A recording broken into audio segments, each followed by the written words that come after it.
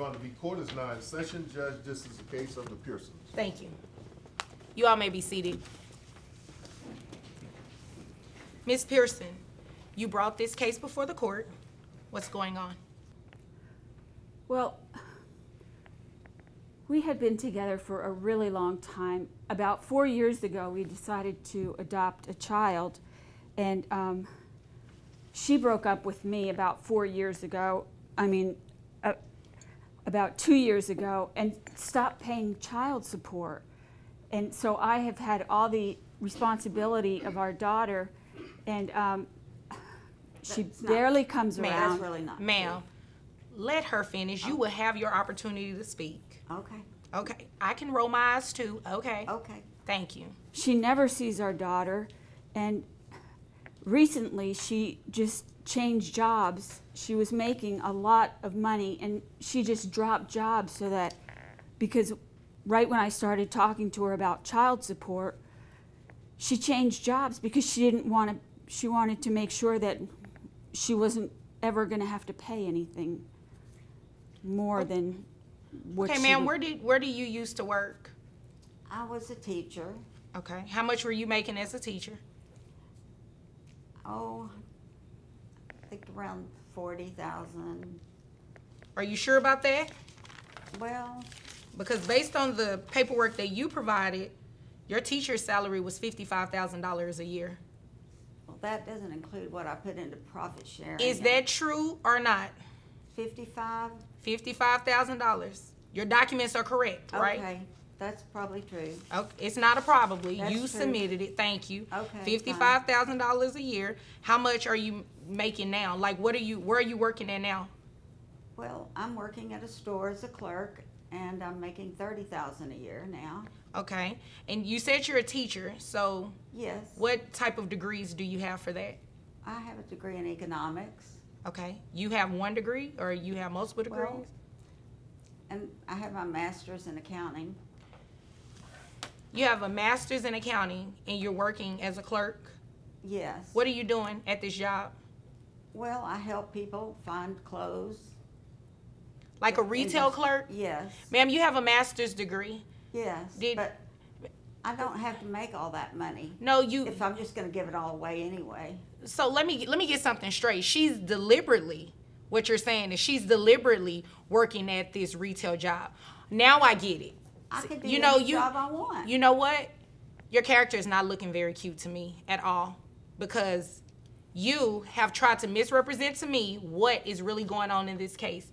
You stopped working as a teacher so you would not have to pay that higher amount in child support. Is that not the case? Well, Is that not the case? we discussed it, and she didn't seem to have an objection. And I just thought I was paying enough. No. And when I talked to my daughter, she loves me more anyway, and she should come live with me.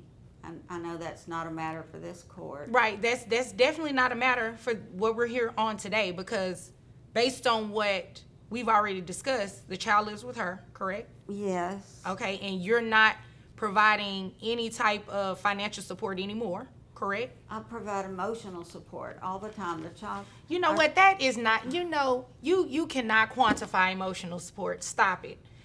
I'm just going to go on with what I need to do, because you obviously came here to play games today. No, my baby yes, loves me. you did. She loves me more and your than baby she loves needs her. money. It doesn't matter. It doesn't matter. me. Your baby needs money, and you want to do what's in her best interest. So what I'm going to do, how long ago did she stop working as a teacher? Was it recent? Yes. How just recent? 6 months ago. 6 months ago? Yeah. No, ma'am. Your child support is going to be set at that $55,000, because What? it sounds like you are intentionally underemployed, so you do not have to pay a higher amount in child support, and that is ridiculous, because you're not cheating her. You're cheating your child. So, based on $55,000 a year, I have your gross at $4,583.33. Is there a reason your mouth is open? Do you need some water? I just can't believe you're being so mean. Oh, I'm not being mean at all, ma'am. You, on the other hand, are being mean. You deliberately stopped working. You have a master's degree, and you went to a retail store so you would not have to pay for your daughter. Well, that's my prerogative. Well, you know what? It's my prerogative to read these numbers out to you. Keep listening. So I have your net at $3,794.48. Who carries health insurance for the child? I do. You I do do? everything. Based on this, I see health insurance at $1,200 a month. Well, Ma'am, where do you work? I work for the airlines, Okay. and the $1,200 is for me and the child. Okay. The child portion is $400. Okay, That's I'm seeing that. ridiculous, I'm seeing isn't that. it? No, That it's can't be true. ridiculous that you're not paying. But guess what? You're getting ready to pay now, and you're going to repay whatever the amount is for the child. Well, $400. She doesn't even love our daughter. She loves her 4 cats Ma'am. more than our daughter. Ma'am, you know what?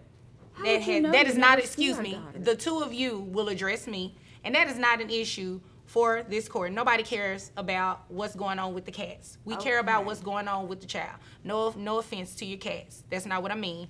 I mean in terms of calculating this child support. So, health insurance, you're going to be responsible for reimbursing that. So I have your child support obligation at $758.90 plus $400 for the monthly health insurance comes out to $1,158.90.